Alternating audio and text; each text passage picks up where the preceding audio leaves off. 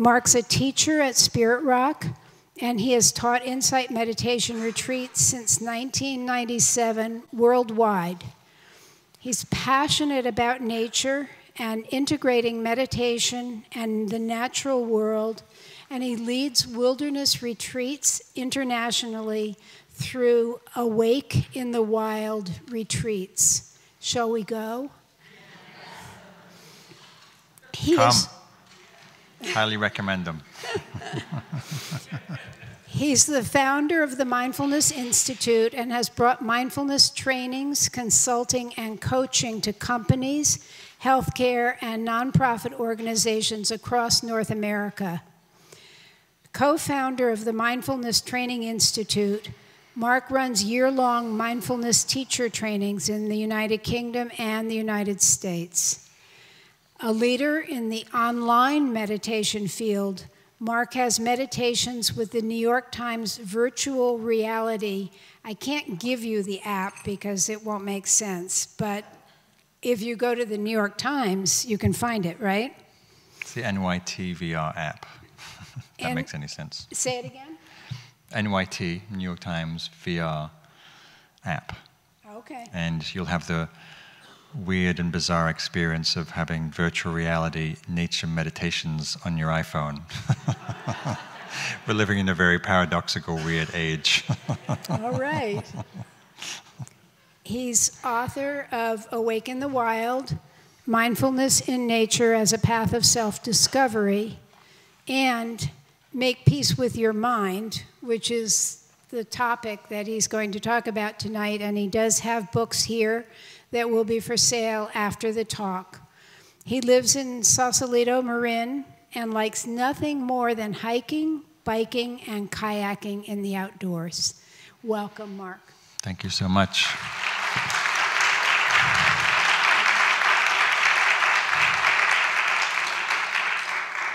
Well, thank you so much for coming out tonight. Great to see so many of you, some familiar faces and new faces. So what we'll do is we'll meditate together for a little while, and then I'll share some reflections on the theme of the book, and then I'll open it up for some questions, and at the end I'll stay behind if you have further questions, and happy to also sign books. So just curious, how many of you meditate? How many of you have a regular meditation practice? Wow, I'm in California, okay. It's more or less everybody. Good. Well, I won't say too much. Hopefully you'll know what you're doing.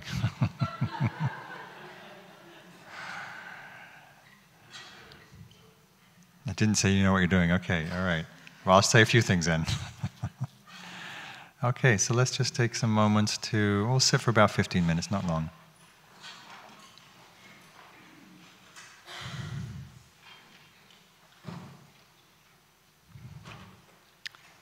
So wherever you've come from,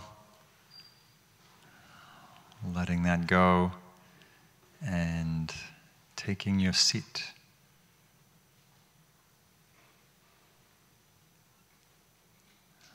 Letting yourself arrive in your seat, in your body.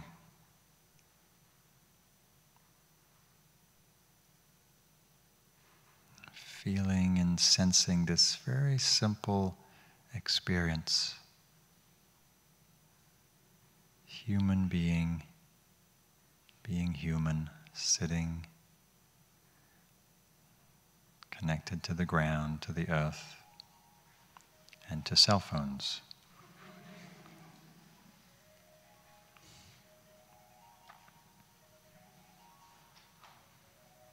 And to nice sounds.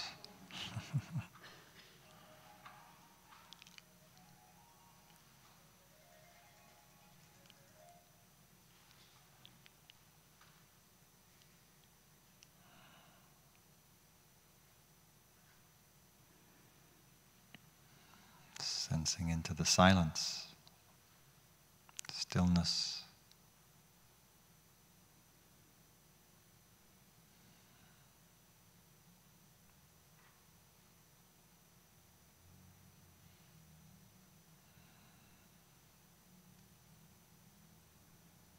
And being curious of what's here in this space of awareness, in the silence.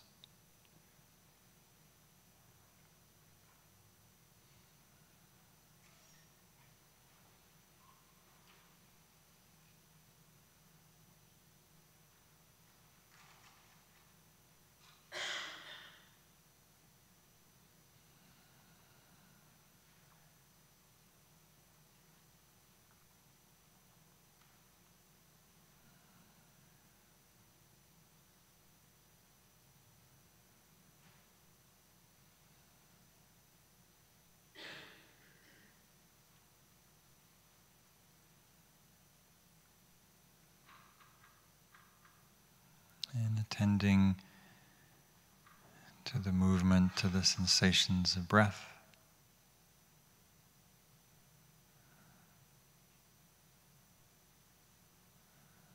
So feeling and sensing the immediacy of the body, the immediacy of the breath, as it changes moment by moment.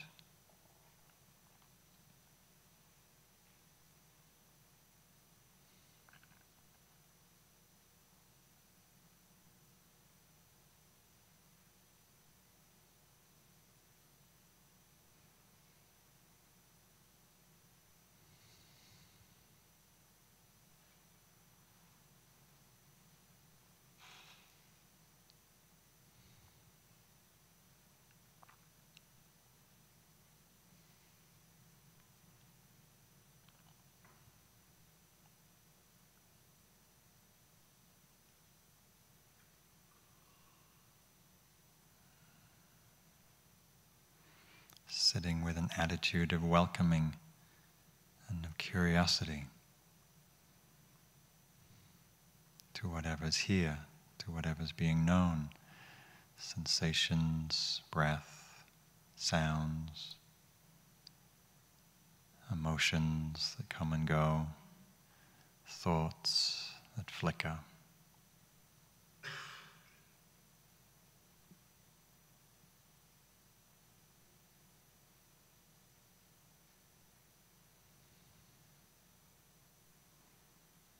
Present moment to moment to our unfolding experience.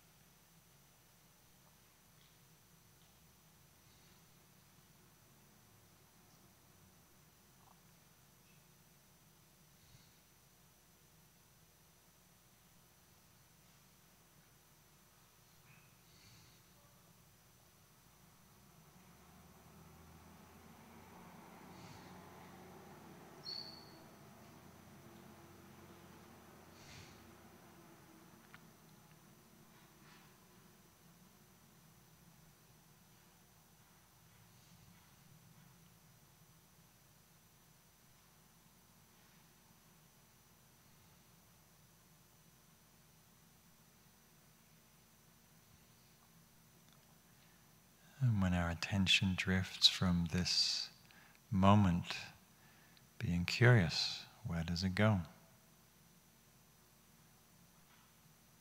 And re-establishing awareness over and over here, just this.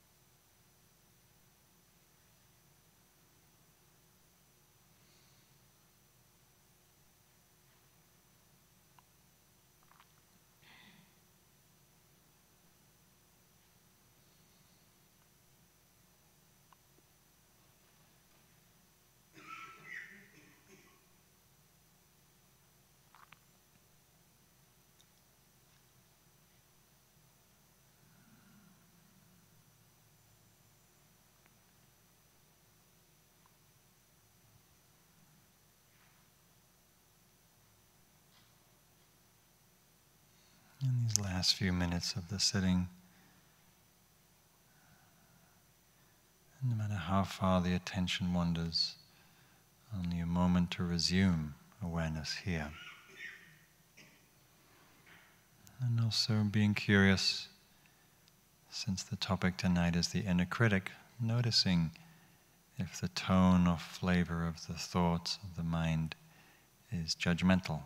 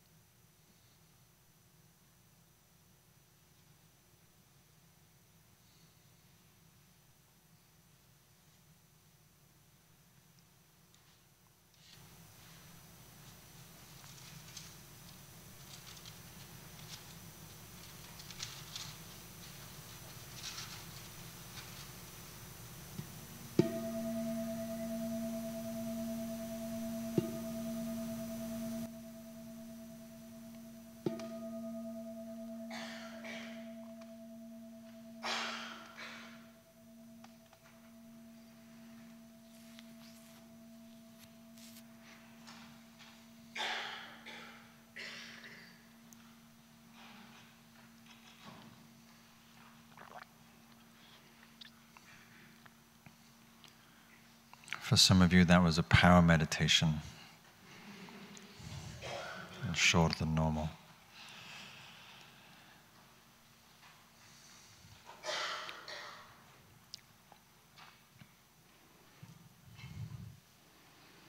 So I want to thank Insight San Diego and all the others who've helped this event happen in the Unitarian Church. Very happy to be here. So I'm in the middle of a book tour, which are rare things these days, since usually book tours happen in bookstores, and well, we know what happened to those. So anyhow, I'm on an insight meditation book tour, DC, New York, San Diego, and tomorrow LA. And it's been fun. It's been fun talking about the book and sharing some thoughts and reflections and hearing other people's reflections, and also seeing, having traveled around the country talking about this theme, how global it is, really. And one of the reasons that I wrote the book is I've been teaching for close to 20 years now, and also been a therapist and a coach. And one of the things that I see as the most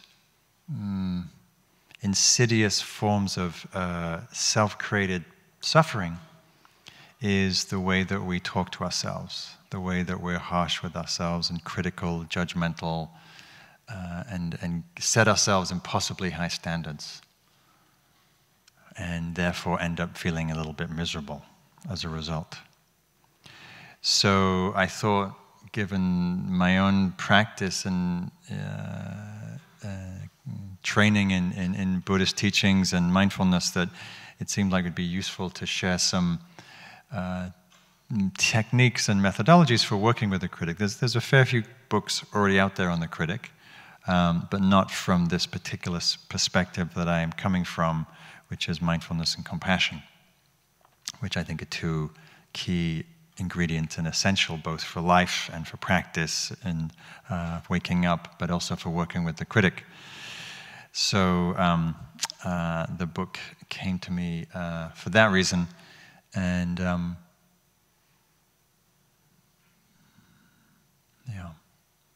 and because I have a little bit of a critic myself, just a little bit, for a little while. Anybody got a critic here? Anybody hard on themselves? Anyone judge? Yeah, okay, just checking I've got the right planet. Okay, good. I occasionally meet people who don't have much of a critic, and maybe some of you have done a lot of work on yours and it's gotten quieter. Sometimes as we age, it gets quieter, but not always. But most people have some variation of a critical, judgmental, internal killjoy. So I like to ask people wherever I go, what are your names for the critic? Because when we hear a lot of different names, it can give it gives a little refraction of the lens of the different facets of the critic. So what do you call your critic? Anybody just shout out? What name? Mom. It's so interesting. So I've given this talk a lot. And I ask this question a lot, and I've been teaching this theme for years. And I have to say the one consistent name that comes is Mom. And very rarely is it Dad, which is interesting to me. I would have thought more Dad, critical father type. But I hear Mom very consistently.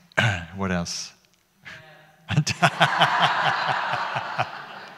All right, just to balance things out. Good, thank you. Ego. Mm-hmm. The drill sergeant. Yes, that's a good one. The drill sergeant. Yeah. What was up there? Morticia. Okay. Yes. Someone shouted back there. I missed it. Thinking. All right. Particular kind of thinking. Yeah. Any other words? Miss Perfect, yes, the perfectionist voice. Yeah. My favorite has been the itty bitty shitty committee. And I like that because, as you know, it's not just one voice in there, it's a whole tribe of them giving you, you have the fashion coach, and you have the CFO financial critic, and then you have the housekeeper tyrant, and you have the, aging, bully, and there's a whole bunch of them. I once giving a talk on retreat, and I said, so this one person said, it's like living with a bad college roommate who follows you around, tells you you're a slob and you haven't done the dishes and you look terrible, and then later someone else said, it's not like a bad roommate, it's like having a whole college dorm. There's a whole cluster of them with views and opinions. And in a boardroom is another way of talking about it. Other names that I like, and I've heard, inner saboteur, I think is a good one. The bully, the tyrant, which is a bit like the drill sergeant, taskmaster, the underminer, killjoy. Is that sparking any others? Big Brother. Yeah. Yes, you get a sense of the different qualities, right? And so the question is, is this someone you want to hang out with? Is this someone you want to invite for dinner? Not really, but we do. We invite them for breakfast, dinner, and tea, and walks, and work, and gardening, and hiking, and everything else that we do. Well, we might not invite them. They're actually a little sort of intrusive. But we do somewhat give them a place at the table. And we give them a microphone, or a megaphone, and we let it speak to us, or shout at us, or bully us, or bemoan. Beautiful flowers. Ceaselessly, which is an interesting phenomena. And one of the things I invite you to reflect on today, is, as I'm talking and giving various different facets about the critic, is what is your relationship to it? Do you listen to it? Do you believe it? Do you think it's true? Do you give it a lot of attention? Yeah, these are important questions, just like with any part of our mind. How do we relate to it? How do we relate to anything? Right? That's the key component from the context of these teachings is freedom depends on how we relate to experience. And if we're listening to a tyrannical, distorted voice, I'm not saying whose voice that is, but you know who I mean. No, if you're listening to that internal voice, you will most likely suffer quite a lot. So, how many of you come here through the context of mindfulness and Buddhist practice? Is that your sort of doorway? Okay, good chunk of you. Yeah. All right. So in the Buddhist tradition, there's a story of the Buddha who's aspiring to wake up, to understand himself and life and reality. And in the night of his enlightenment, so the story goes, he's battling with his own inner demons and his own consciousness, and this voice that's talked about as Mar, which is a personification of delusion, comes and speaks to him. And as the Buddha, it's like this pivotal moment of him understanding things, and this voice comes and says, as he's about to attain full enlightenment, who do you think you are to attain full awakening? By what right do you have to sit in this seat of awakening? Does that voice sound familiar? Who do you think you are? I hear that's a very common thing said to kids in England, precocious children. Who do you think you are? You're too big for your breeches, too big for your boots. Be seen and not heard. And the Buddha, wise enough not to get into an entangled argument with this part of his mind, said nothing, and then touched his hand to the earth, and said, "The earth is my witness. The earth is my witness. The earth has seen, and I have every right to be here as a human being, to wake up, just as we have every right to be here in this moment, in our bodies, in our lives, and to wake up. Right? That we have inherent goodness and value and worth, right? Just by the very fact that we're born into this life. And we may feel that as we come into this world, and then through various conditioning and other things, we lose sight of that. And instead we hear this voice that has various ways of telling us that's not so.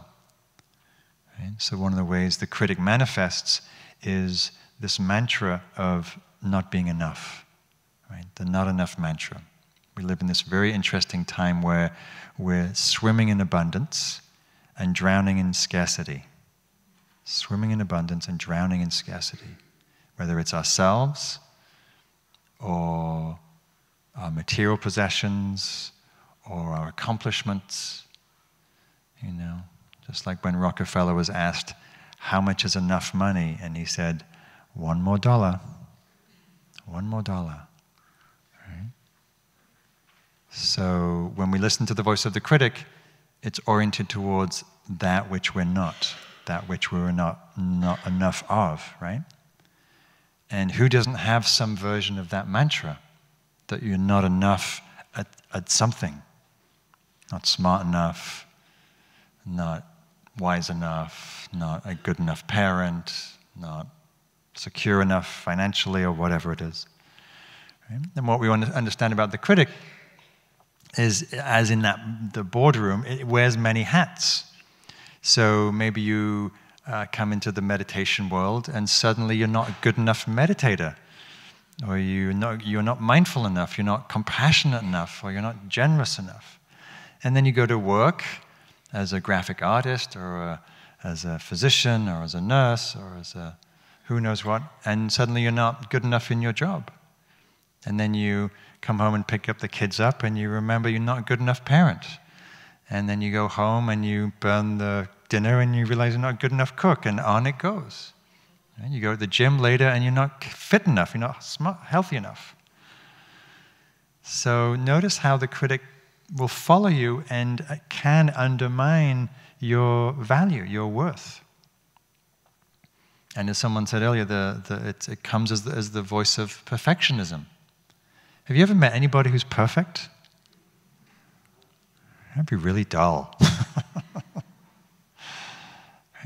Human beings are not perfect. We're perfectly imperfect. We are as we are, with all our mess and foibles and dramas and quirks and idiosyncrasies, which makes us interesting. Imagine if we were all perfect. It'd probably be very dull.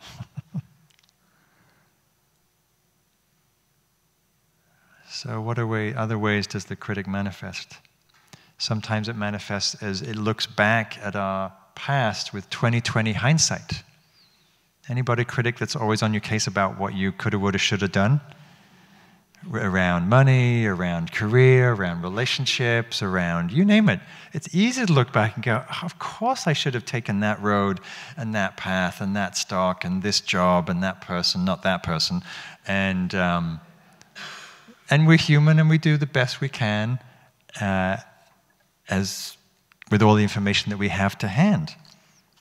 So I want to read this quote from Maya Angelou because I think it really speaks to this phenomenon. She says, "It is very important for every human being to forgive herself or himself, because if you live, you will make mistakes. It is inevitable. But once you do and you see the mistake, then you forgive yourself and say, well, if I'd known better, I'd have done better, and that's all. But if we hold on to the mistake, we can't see our own goodness in the mirror because we have the mistake between our faces and the mirror. We can't see what we're capable of being."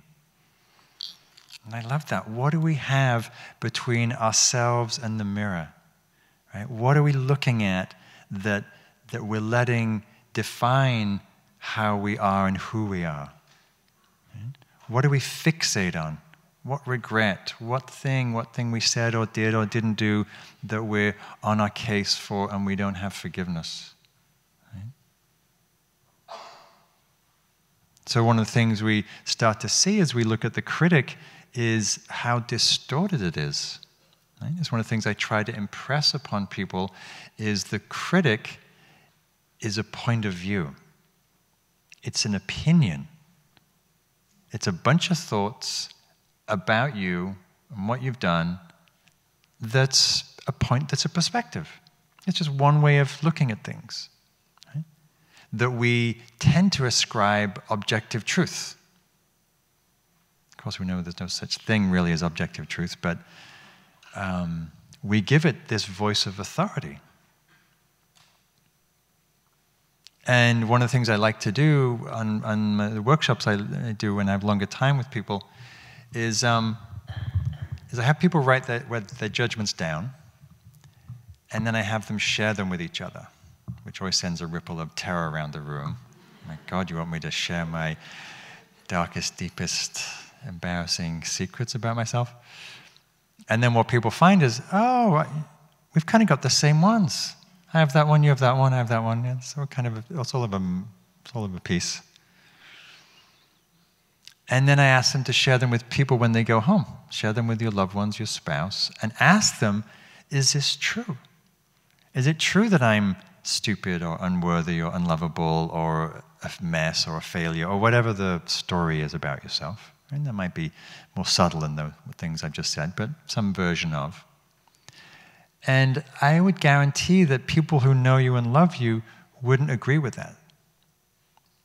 They wouldn't think you're a mess or stupid or unlovable or a failure. So if you're brave, go home tonight, write down your top 10 judgments and share them with someone who knows you really well, a good friend. And say, is this true? Is this accurate? This voice that I'm listening to, is this really something I should be listening to?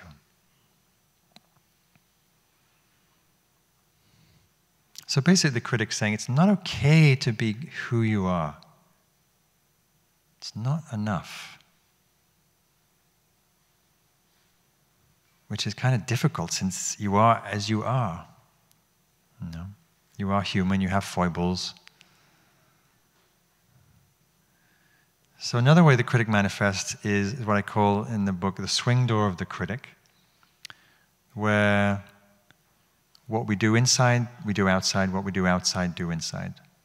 So if we spend all day judging ourselves at home, when we leave the house and go to work or whatever we do, guess what we do? We carry on that habit of judging and nitpicking and fault-finding,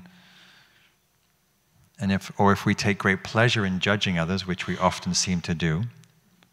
Right? Anybody like judging others? We might not admit to it publicly, but we do. We're sitting in a cafe or on a bus, and we have a comment about every single person who walks by. Too short, too tall, too scruffy, too smart, too whatever, loud, too quiet, too boring, too loud. We just seem to have this slightly perverse pleasure. But the problem with that is that if we do that, we strengthen that habit. And as we know from neuroscience, what fires together wires together. And so if we're laying down these deep neural pathways of judgment and of nitpicking and in fault-finding and being judgmental and critical all the time, that's what we become. And the question is that what you want to become? Because we have a choice. We have a choice in any moment. Do we want to orient towards what's good, what's wholesome, what's positive, what's beautiful, what's creative? Or do we want to orient towards faults and deficiencies and flaws? We have a choice in any moment. You come into this beautiful auditorium, and you can find fault, because you can always find fault with anything. Or you can look at the beautiful flowers and go, wow, beautiful tropical flowers. How amazing, orange is a color. Right? Where does the mind orient? Right? One of my favorite lines of the Buddha, he said, whatever the mind frequently dwells and ponders upon,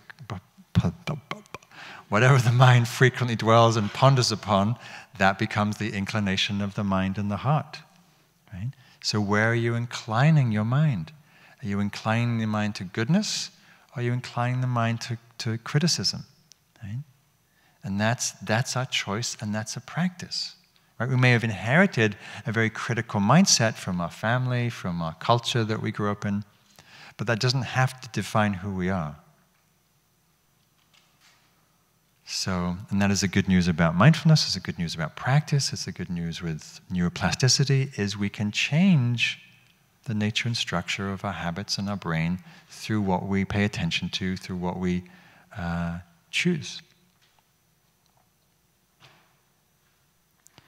So, one important distinction that I emphasize in the book and in his teaching is understanding the difference between a judgmental thought and I'll define what I mean by that in this context, and all the other kind of critical faculties we might have that are necessary for life. You know, in your work, in your life, to making decisions, in assessing things. We need a good critical faculty to assess choices, whether it's voting or looking at our meditation. We need a really critical one with voting. I'm not sure we applied that one too well recently, but anyhow,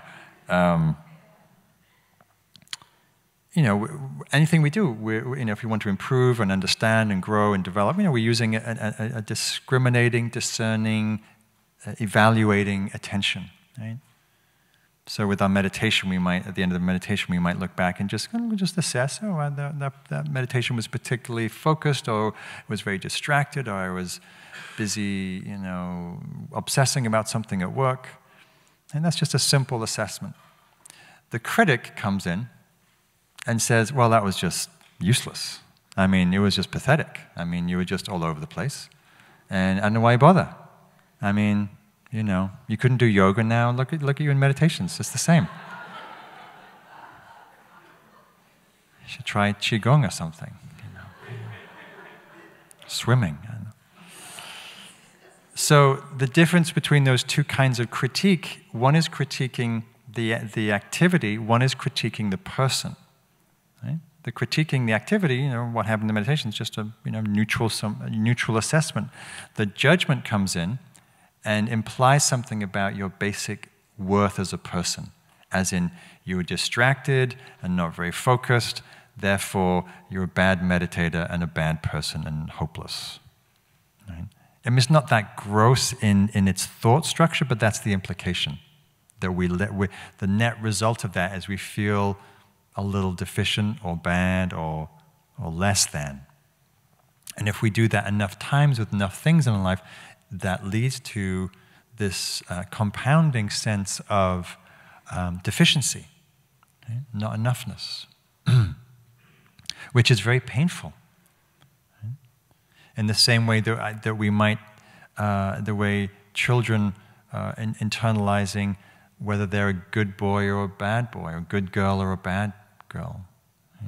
Because we use that languaging, and what gets internalized often is that sense of, oh, if rather than some particular thing I did that wasn't very nice or kind or wise or smart, it was something about me and therefore I'm a bad person. Right? Very easy to internalize that. So, and we might ask, why do we have these critics? You know, it seems to be a pervasive mechanism and structure. You know, and Freud talked about it back in, you know, a long time ago. He talked about the superego, this necessary part of the ego structure that is, you know, it's really a survival mechanism that helps us survive our family of origin. Right? We need to be able to fit in. Each child needs to fit in. With their family, with their parents, with the society norms, and so infants have to shut down a lot of things that aren't welcome, like rage, or lust, or jealousy, or anger, or you know, we're forced to kind of close it down so we can maintain that stream of love and affection. Right? Very important as infants. We're very dependent, very vulnerable. So when that vulnerability is threatened, the superego, the critic, comes in and closes us down, makes us fit in, makes us be good boys and girls. And in adolescence, that continues. We want to fit in with our peers, very strong peer pressure, and so that voice continues. And then we leave home, and you could say we no longer need that. We can do whatever we want, but of course we've internalized that voice.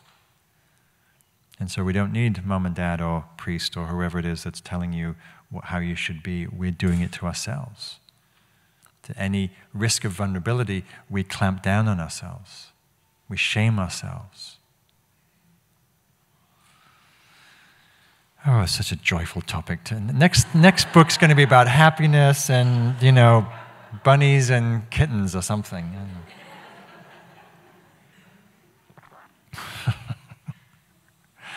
So it's important to have a sense of humor, because, especially about ourselves, because we're pretty wacky.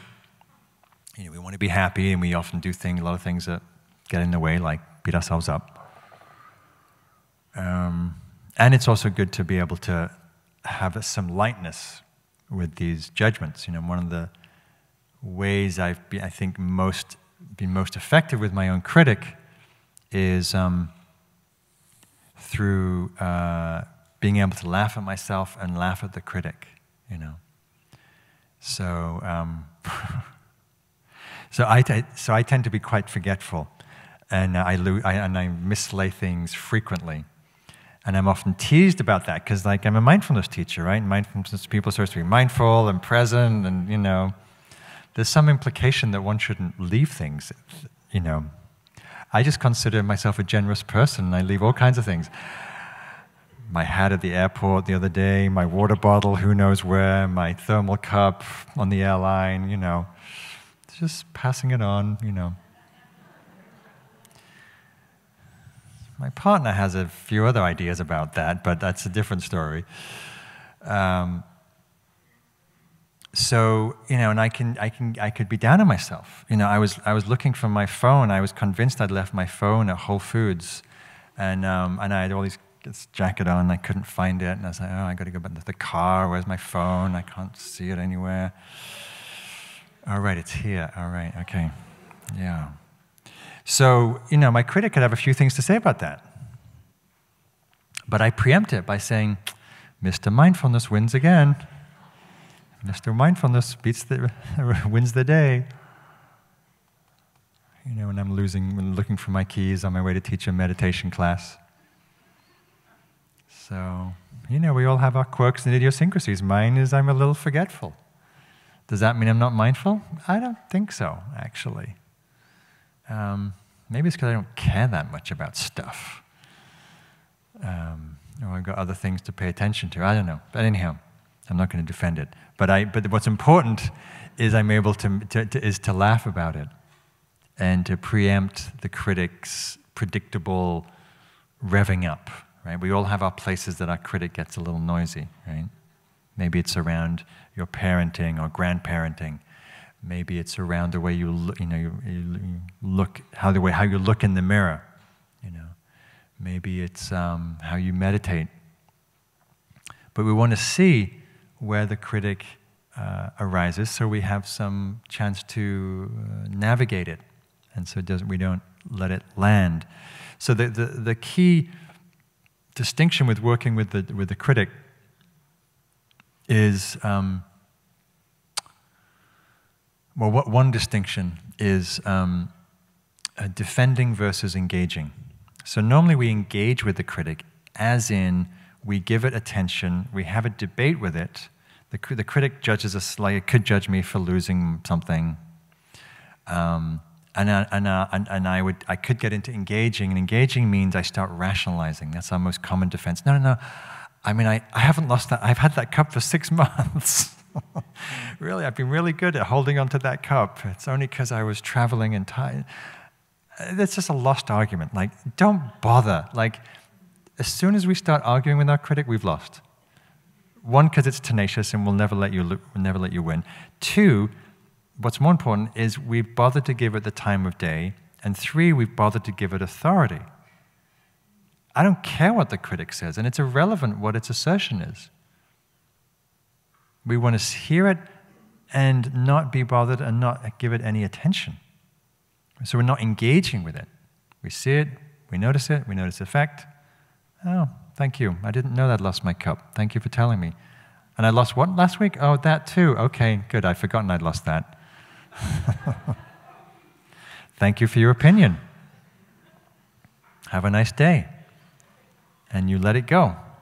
Right? Just like you let all the other random thoughts go.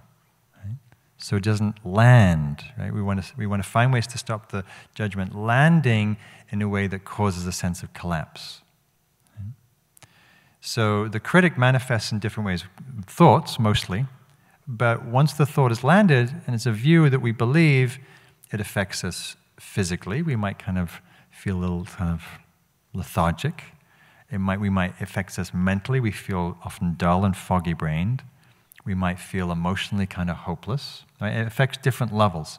So a good example of this is when I'm writing. I love to write. It's one of my favorite things to do. And I might start off the day writing very excited and happy. I've got 3 or 4 hours to write, and it's just such a joy. And so I'm writing away, and then I notice, and I'm remembering a conversation with a friend yesterday about, I gave them a chapter to read, and they'd said something critical about something. And I'm writing away, and that thought's bumbling around, and I start to feel a little foggy, and then I start to feel tired and kind of heavy and a little blah, and like, I don't know why I'm writing. I can't write. This is hopeless. This is stupid. Who wants to read this anyway? And then I might wake up and go, wait a minute. I was really excited about writing. I was really enthusiastic and jazzed, and suddenly I'm collapsed. What happened? And if I trace it back, I realize that thought sowed the seed of self-doubt. Like, oh, that person doubted your, or said something critical, and now it sowed the seed of self-doubt, which leads to, kind of collapse. Right? So we want to understand how the critic manifests and can create that sense of fatigue or dullness or fogginess or lethargy, and trace the thought. Try and find, if you can't find the thought, what would the critic be saying if it was talking? Oh, right, you can't write, you can't sing, you can't draw, you can't parent, you can't whatever it is that's going on.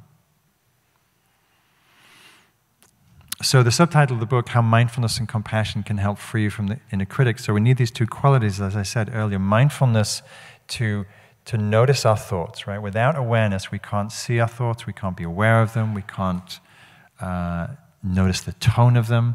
Like, notice when you're meditating and you space out and you come back, what's the tone of that coming back? Like, get back, stupid. right?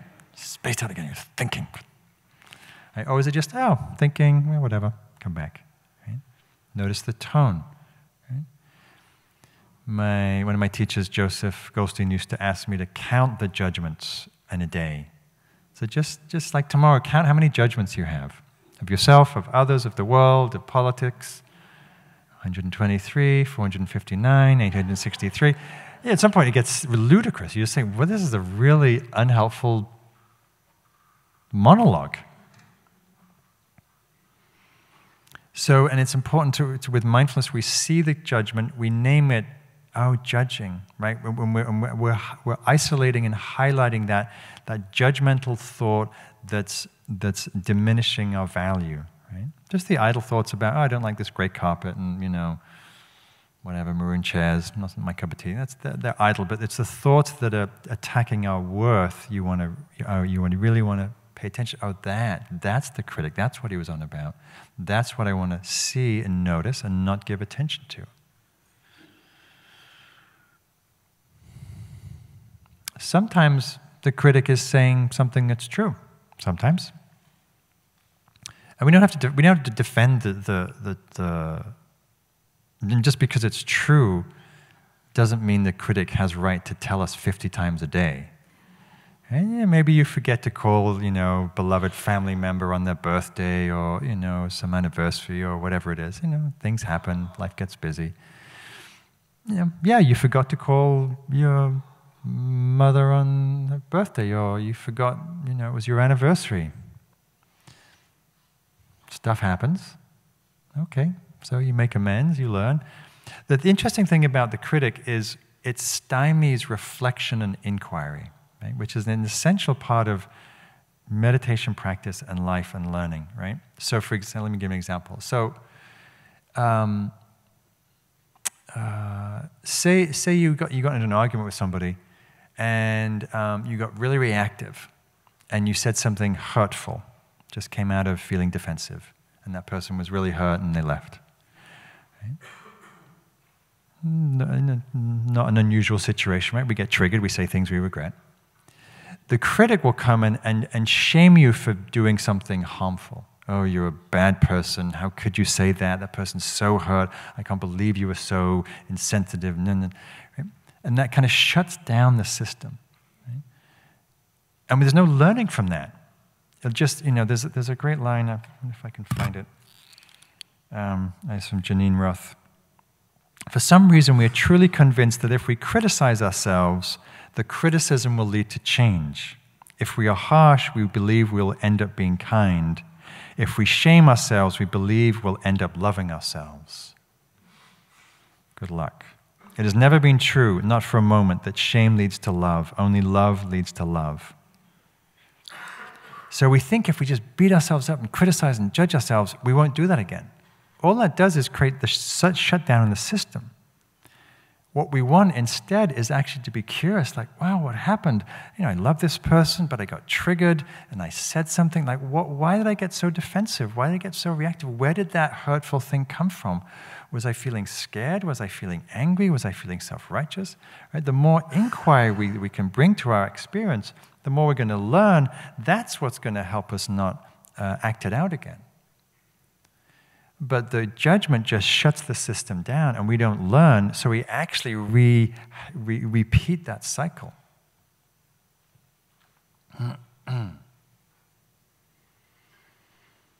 So the other piece of the subtitle, how compassion can help free us from the critic, right? With compassion, right, it says friendly, kind, responsive heart, right? The critic is painful. Right? Imagine you gave your critic to somebody and you said, hey, just tell me these things, these top 10 things that I tell myself every day. Just walk around with me for, today and just, tell me that I'm stupid and I'm a failure and useless and I'm ugly and whatever your critic's on your case about. How long would you let them talk to you like that? Like a minute?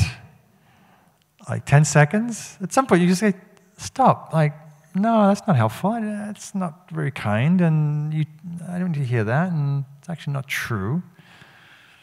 Right? But we let that voice, just grind us down.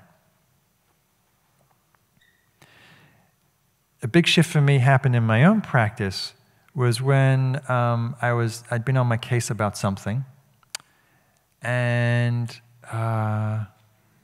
instead of listening and being an ally with the critic, which we normally are, agreeing, yes, I'm a bad, terrible person, I actually just started to feel how painful it was to be on the receiving end of that judgment. Right? In the same way, when someone judges and criticizes, it hurts, usually, especially if we love the person, care about the person.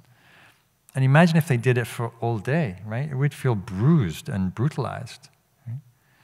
So when I felt how bruising it was to talk to myself like that, it's like something shifted. Like, I don't want to support this pattern. I don't want to give this voice such free rein to hurt myself. And so that's a really important distinction when we start to see that actually talking to ourselves is actually violent. It's harmful. It's painful. It creates a kind of a wound of sorts. So that's where the compassion is. Sometimes the compassion is fierce and says, no, stop. I'm not going to listen to that. That's not true. It is not helpful, not accurate. Go away. Or whatever expletive you'd like to use, but I'm in church, so being good.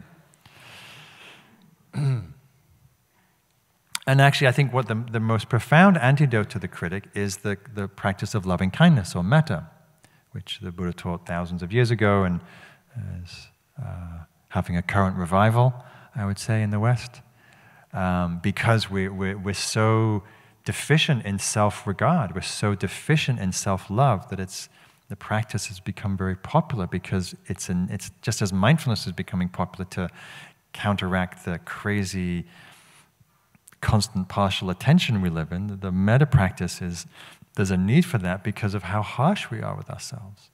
And so the more that we can cultivate kindness, friendliness, love, self-acceptance, self-compassion, warmth, forgiveness, right? We're bolstering up this reservoir of goodness and kindness that's in direct antithesis to the critic. And ultimately, I think will be the thing that allows the impact of the critic to really wane. Because the more that we can actually love and cherish ourselves, the less that voice makes any sense or has any relevance.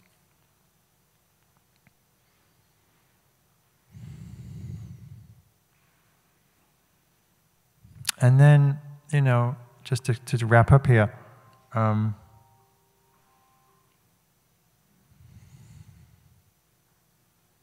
what I've seen working with people over the years, and I've worked with a lot of people around this theme, is that people, once we actually give it attention and turn our lens of awareness towards it, we can actually make quite profound shifts in relationship to the critic, whether it's using humor or awareness or compassion or love or fierceness, or discrimination, or inquiry. Inquiring, is this really true? Is this really true? I'm not a lovable person. Right? When we start to use some of these strategies, we can actually find a lot of peace, and ultimately we learn to become disinterested in the critic. The critic we have a little more Teflon mind with it, starts to wash off without actually landing. So the critic may never go away necessarily. Sometimes for some people it really does diminish. But it's more that we have a freer relationship to it. We can find a sense of humor. We can laugh. We can let it go. We can find a place of self-cherishing rather than self-hatred. So I'll close with this line from Oscar Wilde, which I really like. He says, "To love oneself is the beginning of a lifelong love affair." So may we learn to love and cherish ourselves and see ourselves as we are in all the goodness and the beauty that we are. So that's enough words from me, but I'm curious if there are any questions or observations from your own practice or anything that you'd like me to perhaps share a little more. Thank you. Any questions? Yes, in the middle here.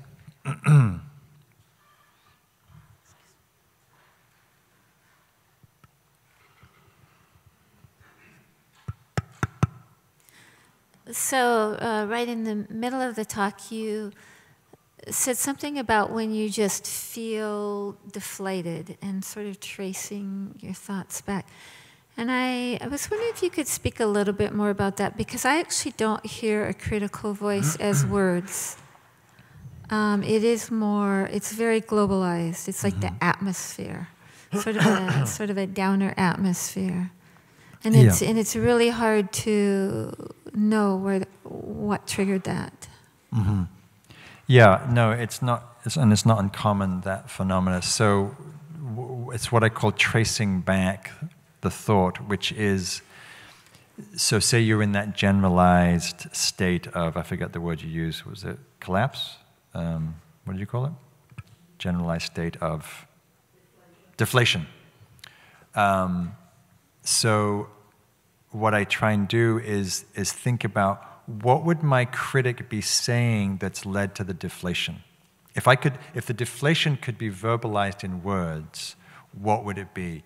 And maybe it's like, oh, I'm hopeless, or I'm no good at whatever the thing is I'm doing, or I'm sure you've got your own. So you just try and verbalize either the physical state, the emotional state, the energetic state, the mental state, or some conglomeration. And then you guess, but the guess is actually usually pretty accurate, because we're intuitive, so we kind of know, just we may not have it articulated yet. And then from there you go, okay, so I'm stupid. Okay, that's interesting. I'm stupid. Well, and then we do some inquiry, like, oh, is that really true? I'm stupid. Well, I got my master's degree in clinical psychology, so, well, I'm not sure if that quite fits. I mean, I still could be stupid with a master's degree, but I've written a few books, so, yeah, I'm not sure that's really true. So, thank you very much for your opinion, and I'm going to get back to my writing now. And again, there's no instant panacea for these things, but you want to start feeling into what are these, what are the views? Because really a view. What is the view underneath that conglomerate state? And then because the view is easier to work with than the energetic state.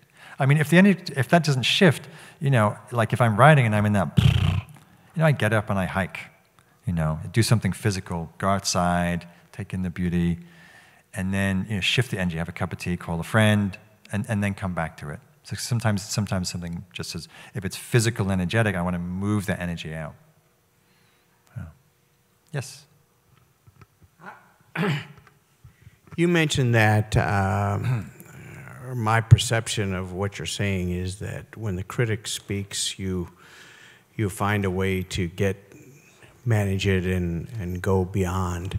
What about the positive enforcement of the critic, and how do you address the fact that maybe there's a positive motivation there, and how do you separate where the positive motivation is or when you discount it and move on? Yeah, good. I'm glad you asked that. So, I hear this a lot, that people will say, in the way that you have, like, if I didn't have my critic, I wouldn't get anything done, I wouldn't go to work, I'd be a slob, I wouldn't get out of bed, I need these, I'm making fun of it, but it's, basically like how would I get through life without this pushing, tyrannical taskmaster? And, you could say, well, that voice might help you to do all those things. I'm not denying that. But more importantly than that is, if that's what you're relying on, then you're strengthening a part of your psyche that's also going to attack you and belittle you. And do you want to be strengthening that part of your mind? And I would say that there are other ways to motivate ourselves without the stick, right? We can use inspiration, we can, use meaning and purpose and reflection and, many reasons why we do what we do. And maybe if you are having to beat yourself with a stick to do them, maybe that's worth looking at itself. Like, why do I have to push and be so hard on myself just to do these things? Maybe I don't want to do them. Right? So, but the main thing is, just like people say, well, how can I make decisions without my critic? How do I know what's right and wrong? Because my critic has a lot of views about right and wrong.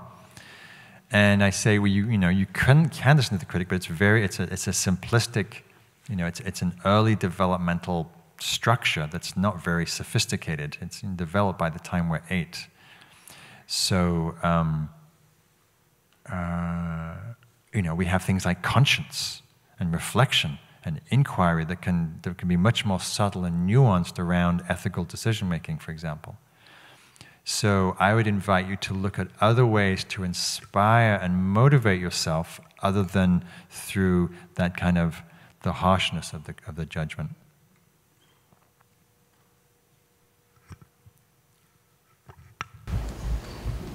I don't think I need a microphone. You talked a lot about, the inner critic of yourself, but a lot of time the criticism is judged, projected outward. It's yes. Like you said, you're watching people, this person's, and sometimes perfectionism can take that form as other people are just not doing things right. Right. And, especially, it could be national figures or, people in the news. I don't know who you mean, but... Yeah. Yeah. Do you have some specific responses to deal with? Yeah. I have a bunch of chapters in the book and practices actually around that because as I said, it's the swing door. What goes in goes out. What goes out goes in. So if we're judgmental here, guaranteed we're going to be judgmental out there. And again, we come back to that question of what do I want to be strengthening? Right? If I'm doing that all day, I'm strengthening the critic, and it's gonna attack here when there's no one else out there to judge.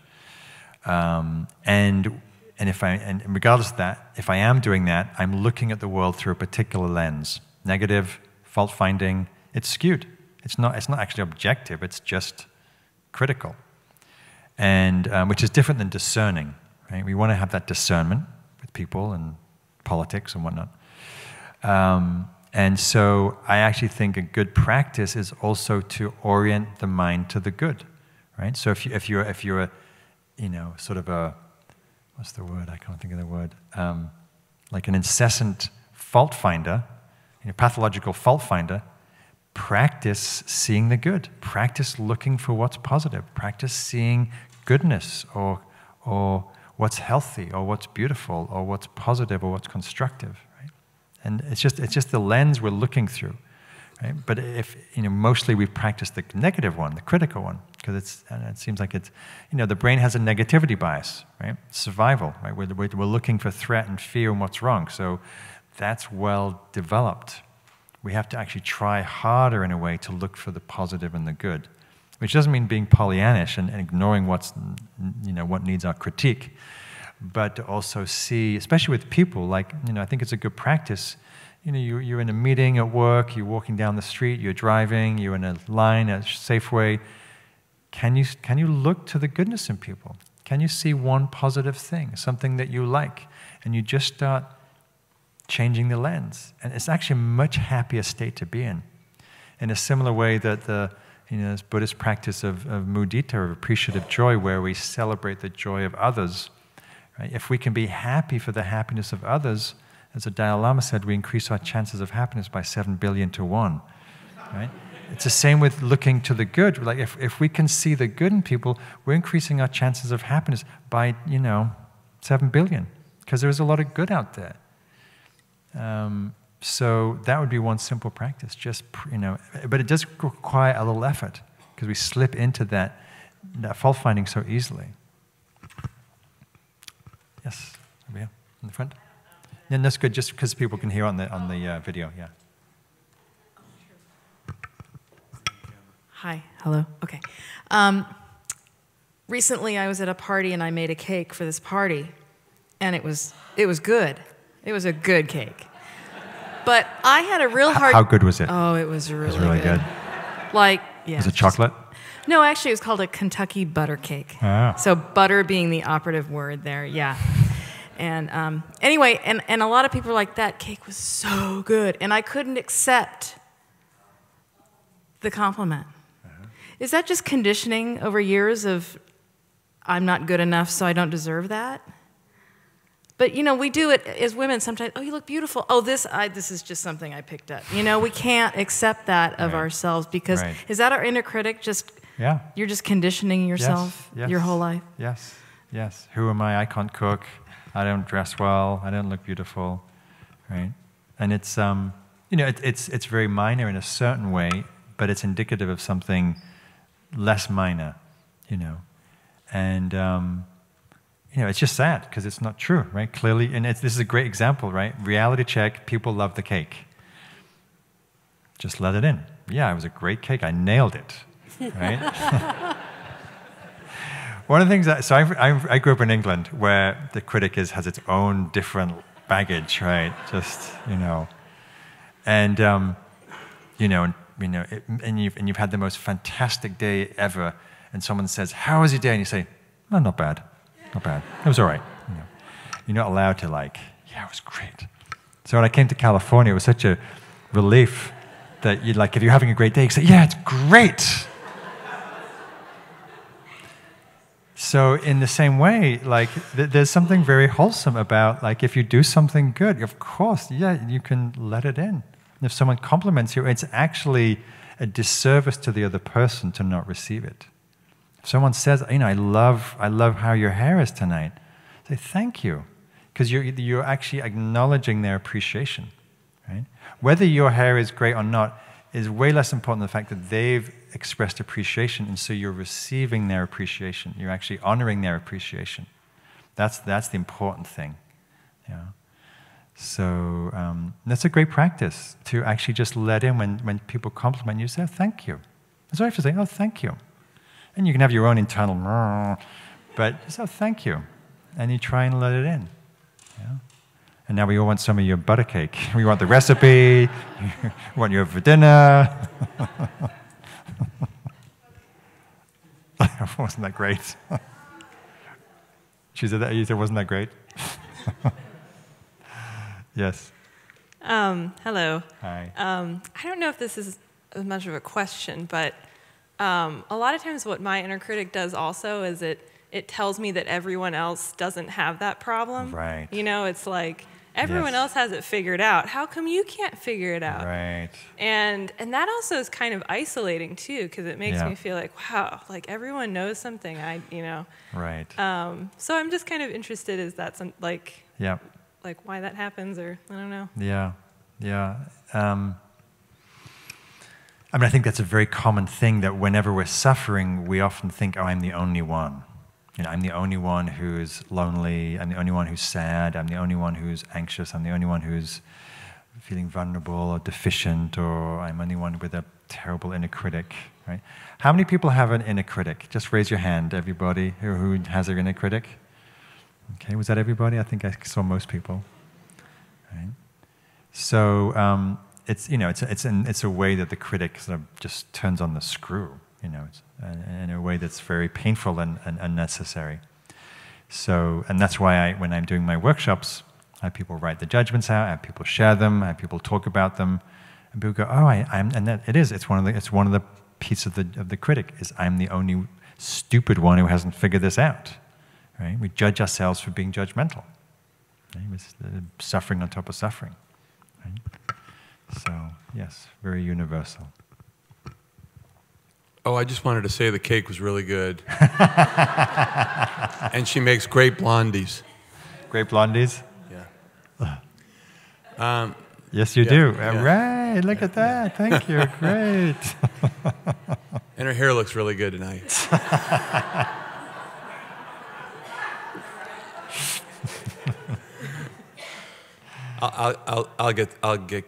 I'll hear this later. So I want to ask you something that may or not fit. So what happens when, I need some ideas or solutions when the critic is like a gang member and it just jumps on another situation. It's like, "Oh, he's down? Oh, I'm going to kick him because he's already down." So I don't know if y'all can relate to this, but you know, like in the middle of the night, you know, I get to sleep, no problem. And in the middle of the night, I wake up, and maybe something was going on during the day, you know, maybe some incident happened, maybe something happened with my kid, or something happened at work or whatever.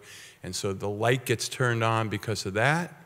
And then the inner critic says, you know, oh, you didn't handle that. Oh, and you made a really bad investment. Oh, and you know, you did a really bad job, you know, repairing that thing. And oh, and that thing, that other thing, and it just starts piling on and piling on and piling on. Yeah. And so then I lie there in bed, you know, with all this stuff, you know, the initial light getting turned on and all this other stuff, you know, getting kicked and beaten. And I need solutions for how to get that all turned off. Yeah. Yeah. To get some peace and get back to sleep. Yeah. No, it happens. I mean, it does pile it on, you know, and as you know, as if that will help, but it does pile on, and I think you know, I think that's where self-compassion is really important, right? Because in that moment, we're beating ourselves up, we're feeling terrible, we're being raked over the coals for all the other things that we may not have done so well, and you know, the loving kindness practice, the self-compassion practice. I would just do the self-compassion practice in the simple phrases: "May I be free of pain and suffering. May I be free of pain. May I hold myself and my pain with kindness. Right? May I be free of suffering. May I be free of the critic."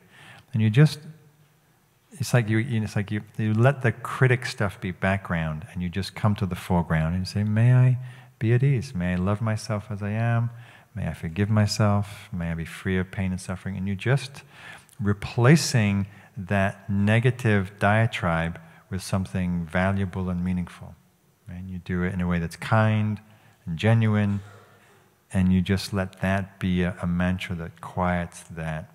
Because there's no point in picking any of it up, right? And especially the middle of the night mind state is a very tricky mind state, and it's when we're least resourced, and it will, you know, it's exactly what happens. It rolls on itself.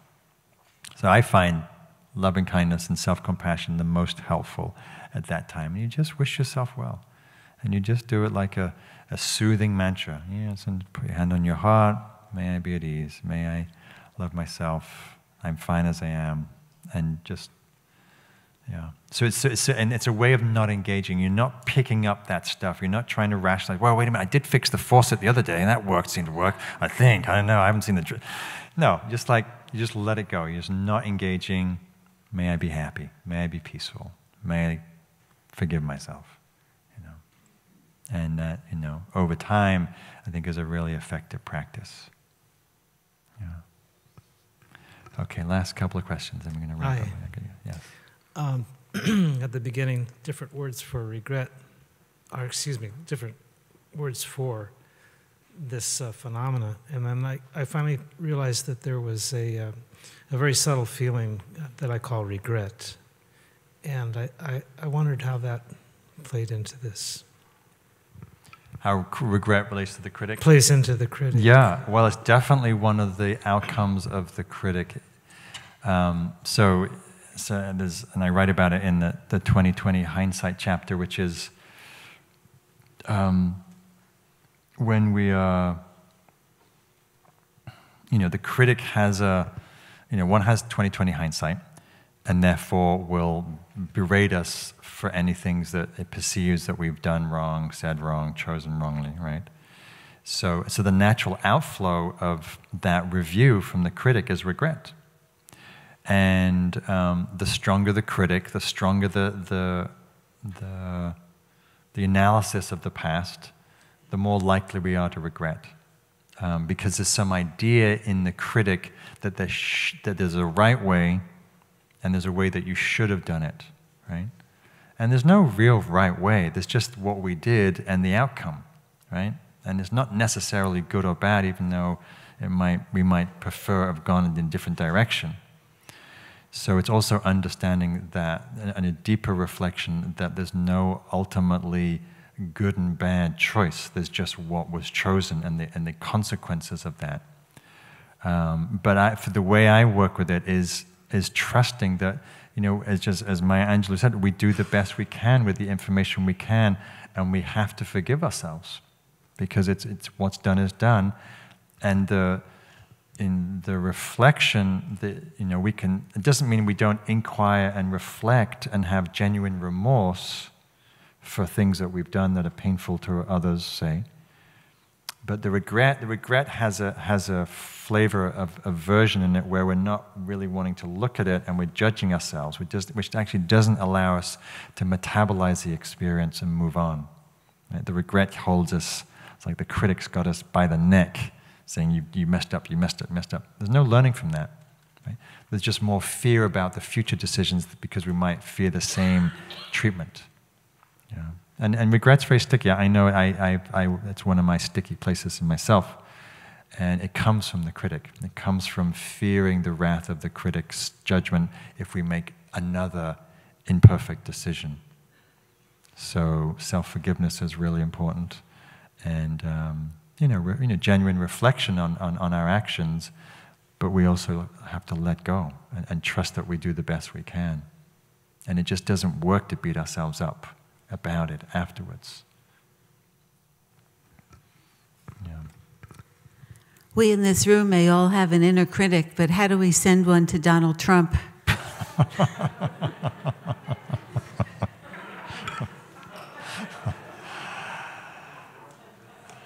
Yeah, that's a good question. I think I'm going to pass on that question. Hi. My experience is that we live in a society that's very driven, by negative, messages and, putting ourselves down and all of that. And I've worked real hard at getting a critic to really quiet down. I'm wondering if there's any suggestions besides loving kindness, which I find very helpful, but I'm finding there's a void in terms of how do I get myself moving on things that I don't like to do, besides just loving myself, So It's I'm missing that negative voice that used to kind of, fuel me forward. It's almost like there's a bit of a void there in terms of, so I'm just wondering if there's any other suggestions that you might have in addition to the loving kindness. So you're missing the voice that encourages you, said that moves you along? Well, just, I've avoided doing certain things, and I continue even without the negative voice there. Right. So. Right. So you're saying in the past that critical voice would help you confront difficult things? No, I don't think it would, but I'm still missing, something that kind of gets me going on the things that I delay or put off or procrastinate on. For me, because I think we all do that. We all delay stuff that we don't want to do, the hard stuff. Yeah. I was just curious if there's any Buddhist teachings that really, beyond loving kindness are helpful with that. It's called suffering. It's called, again, it's that thing. We want to be happy, so we avoid all the things that we think are painful, and we create more suffering, right? And it's only by really looking at that and getting that, and we go, oh yeah, that is really suffering to keep procrastinating all these difficult things that just keep piling up, and I kind of feel anxious in the middle of the night because I haven't done them. I mean, for me, I've had that pattern as much as anybody else. And one of the ways I do it is I put at the top of my to-do list every day the thing I don't want to do, and I force myself to do it. And it's like, what was the big deal? It's like taxes. Like, who wants to do taxes? And you put them off, and you put them off, and you put them off, and you sort of, it's like always nagging. And you do them, it's like, it's not a big deal. It's just doing some numbers, and So,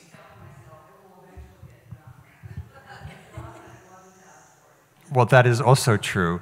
But I think you would save yourself a lot of suffering by just having a practice where you put it at the center of your to-do list. I mean, that's how I do it, and it does. Like the phone calls, I don't really want to do that. Call that person.